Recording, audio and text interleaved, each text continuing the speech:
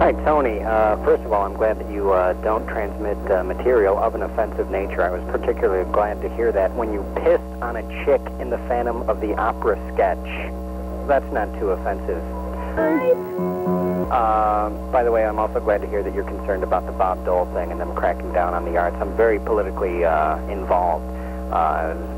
Big advocate of the Brady bill, the handgun bill, and equally now I just got off the phone with my congressman, and after watching your show, he's enacting legislation tomorrow to enact a 5-day waiting period and a mandatory background check on anyone buying a camcorder. The Tony Lossano bill goes into vote tomorrow. You know, I can't believe